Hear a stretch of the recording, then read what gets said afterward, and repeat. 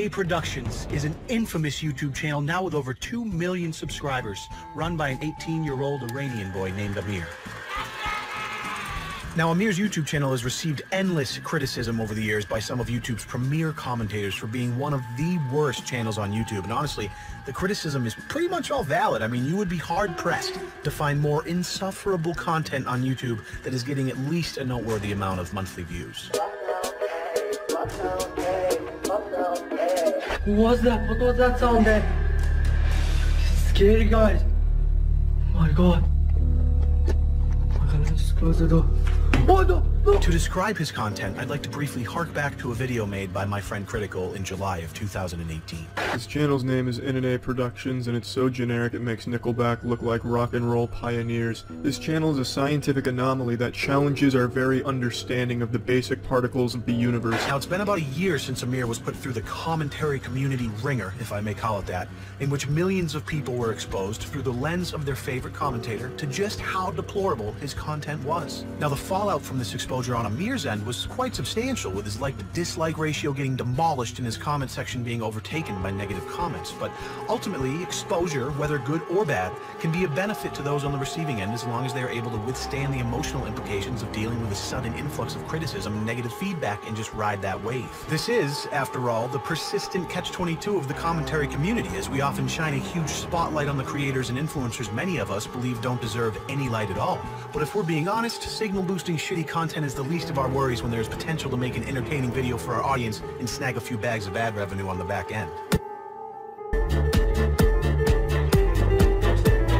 So fast forward now, a year later, and Amir from NNA Productions is still holding strong. Coming off of the commentary community pummeling, he continued pumping out the most formulaic hot clickbait trash multiple times a week and still makes more money annually than a majority of college graduates their first 10 years out of school. Now, I get comments all the time to do a video on NNA Production, and as you can tell, I finally am, but in an attempt to not just regurgitate all of the same "this dude sucks" lol commentary made by my YouTube contemporaries over the last couple of years, I want to look at this through a different lens. A lens that casts aside the objectively horrific quality of content and instead views his achievements through an entrepreneurial lens, void of any YouTube biases. But first, I have to at least peek to see what he's been up to. I mean, just to see if he's made any strides in the right direction or if he had some sort of content intervention and it's allowed him to make something even remotely palatable. So let's just take a glance at his most recent. Guys, if I spin this fidget spinner, If I spin this fidget spinner on my head for 5 seconds, you guys have to smash the like button. dear guys, let's do this. 3, 2, 1. 1, 2, 3, 4, 5, 6, 7, 8, 9, and 10. Boom, now you guys have to smash the like button. Boom! Now you guys had to smash the like button! Yeah, so the fidget spinner smash the like button shtick still going strong in 2019. You love to see it. Want to join my free gift cards giveaway? Subscribe to my channel, like the video, and notifications on. I mean, did you even compete for the prestigious title of YouTube's worst creator if you don't have a fake free gift card giveaway at the beginning of your videos? I mean, my man has covered all of his bases. Hey guys, welcome back to another brand new video, another day, another banger. Because as you know, we have a really special video, right guys? So another day, another banger is another one of his catchphrases, and I actually took the time to look it up on Google Translate, and what it really means is, hello guys, welcome to another video.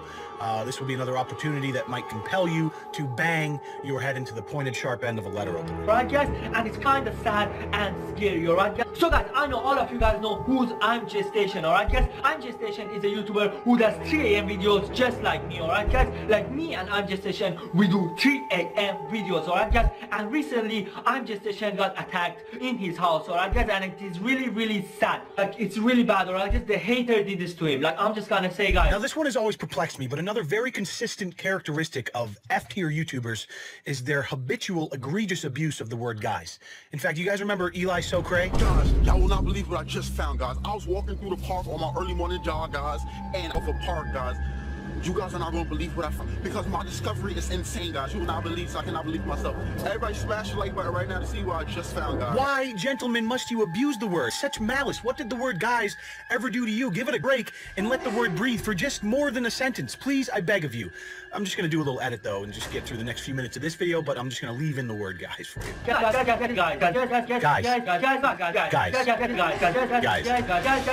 Before we FaceTime, I'm at the station. Guys. You know what time it is?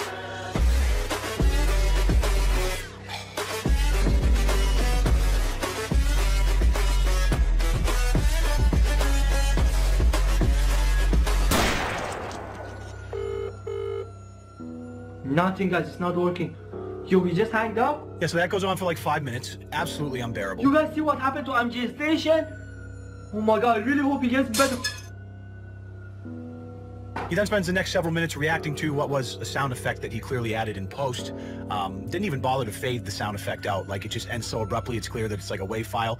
But, I mean, honestly, we're way beyond fading WAV files. Who am I kidding? What was that? What was that sound there? This is scary, guys. Oh my god. Okay, let me just close the door. Oh no! No! No! Ah! No! And then the rest of the 10-minute and 4-second video is just him getting beat up by what is clearly his sister in a robe and an anonymous mask. Who are you? Woo! Encore! Encore!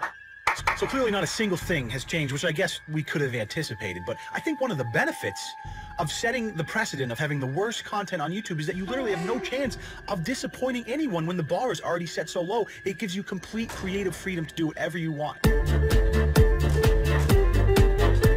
For example, Amir has done some music videos over the years, which I personally find delightful, okay? But I'm a little bit biased. But the layperson might write, record, and film a song like this. I'm a savage, I'm a savage, I'm a savage, I'm a savage, I'm a savage, I'm a savage, I'm a savage, I'm a savage. And think to themselves after watching it back, yeah, you know what? This is so bad. I'm gonna sleep on this one. Maybe I shouldn't release this. But in Amir's case, doesn't matter. Who are you letting down? In fact, I'd go as far as to say the expectation of quality is so low that these music videos might be a step up from his normal 3 a.m. videos. Sweet creative freedom, baby. Just think about it. 0 expectations, 0 pressure, 0 chance of letting anyone down. I just can't think of a better gig. That got 275,000 views, by the way, that song. Oh, and did I mention that he makes over 6 figures annually? yeah, because he does. For being honest, I'm kind of jealous of his content model. Now, here's where I want to make a massive mindset shift. Imagine for just a second that you weren't an avid YouTube consumer, but that you were just a passerby simply listening to a story about a young Iranian boy who's given nothing, but through his tenacity and unrelenting will was able to find an audience of millions of adoring fans and pull his sister and mother out of poverty and into a life that they had only ever dreamed of. A boy whose father left before he was old enough to walk and whose single mother had worked 2 back-breaking jobs her whole life just to keep her kids from starving to death as she tried to do right by her children. This unsuspecting boy who, inspired deeply by Logan Paul, did just what a maverick would do and grinded out YouTube videos using only his uncle's cell phone when he couldn't afford his own, and who would spend 3 hours in a Starbucks just to upload a single video because his family was too poor to afford Wi-Fi. A boy that after 1 year of uploading had only managed to amass 100 subscribers, but for him, failure was not an option, so he persisted, impervious to all the signs urging him to give up. Then, just when hope was all but lost, his first viral 3 a.m. video. The views started climbing, the subs started rolling in, and dollar signs replaced the sockets where his eyeballs once lived, as his ad revenue reached a number that he had never thought possible. A number that would eventually see him help his mother afford a house, a laptop, and even his very own Wi-Fi to upload with. A number that would continue to grow and afford him the freedom to get the iconic Savage Maverick tattoo on his forearm to pay homage to the one man who inspired his meteoric rise, the man that all insufferable content inevitably traces back to, Logan Paul. Well, at least that's what his Draw My Life video that he uploaded somewhat recently would lead you to believe. I went ahead and watched it for you and summarized it with a bit of a dramatic delivery so you didn't have to sit through it. But given his history of content and outright lies, there's probably a 90 to 95% chance most of it's bullshit. That tattoo is real, by the way, so, you know. But you can see the perspective that I'm trying to offer here, right? Like, would I force my worst enemy to watch his content? Of course not, okay? That would be absolutely inhumane. But content quality aside, this is an 18-year-old Iranian boy elevating his family through sheer persistence of will. An entrepreneurial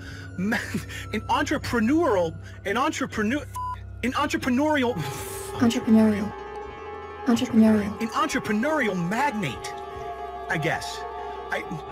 I don't know, really, what? Somebody give me a hand here, throw me a bone. What is...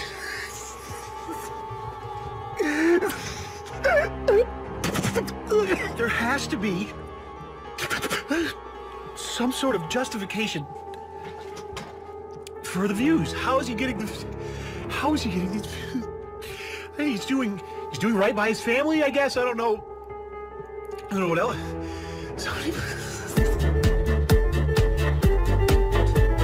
So in summary, I don't really know what I'm talking about. All I know is that his content is like a plague, and it makes me want to swan dive headfirst into a wood chipper. So,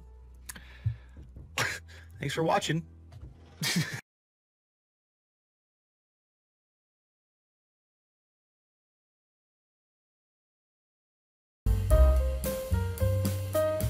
Remember, only you are in charge of your happiness.